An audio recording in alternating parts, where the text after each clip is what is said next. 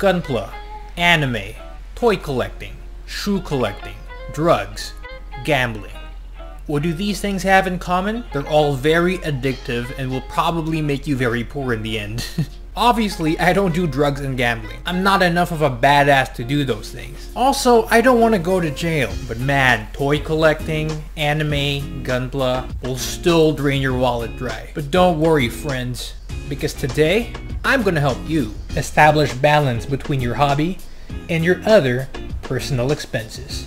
Of course, I'm no financial expert, so I asked a friend of mine who was a financial advisor by profession for some input. This video combines financial expertise from other people with my own experience as a toy collector. So my friend told me about this concept known as the 50-30-20 rule. Basically, 50% of your monthly income goes to your needs, such as bills, food, taxes, 20% goes to savings, and lastly, 30% goes to leisure. Take note that leisure also includes expenses for going out, for entertainment, dates, and other recreational activities on top of your hobby. Now, do I believe in the rule? Well, I do think it applies to me, but I don't think it applies to everyone. To determine whether or not this rule applies to you, I think you need to ask yourself these 5 questions. Question number 1, what is your financial class in your country's economy? I believe the rule is very applicable to single people belonging to the upper middle class. But of course, you have to consider your country's economy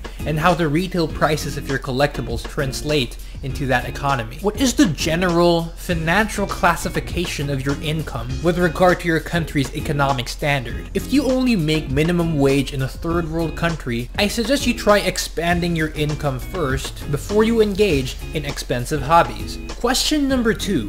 Do you have debt? If you do, I think you should lay low on expensive hobbies. Focus on paying your debt first, especially if it's a big one that requires immediate payment. Question number 3. Do you have kids? If you do, then you're probably gonna have to buy toys for them too.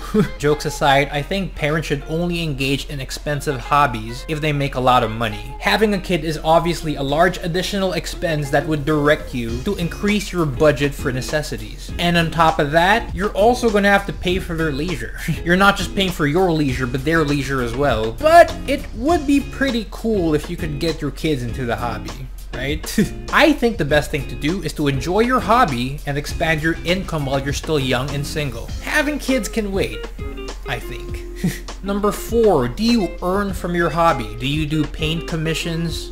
Do you customize? Do you get YouTube or Twitch revenue from your hobby? Do you frequently resell collectibles? Are you sponsored? If your answer to any of these is yes, then I think it's safe to allot a good amount of money for your hobby. A lot of people I know would use money earned from reselling, commissions, sponsorships to fund their hobby or offset associated expenses. Other people would recommend getting an unrelated side job to finance your hobby. But I personally suggest you get one that aligns with your hobby.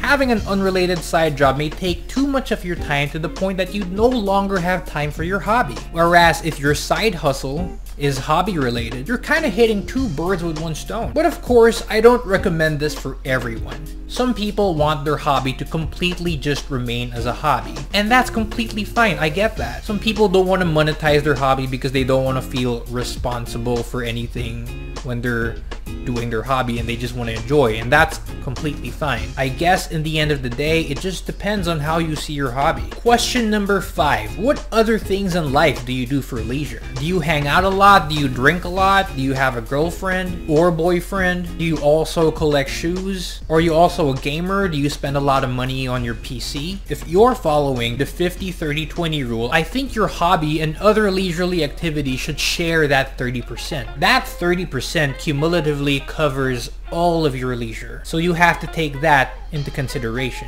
But if you're someone who doesn't hang out, who doesn't do anything but just your hobby, then I guess you can allot all of your leisure funds for your hobby.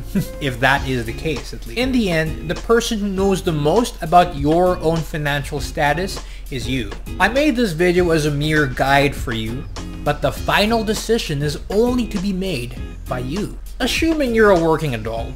I mean, most of my viewers are like in their 20s, so yeah.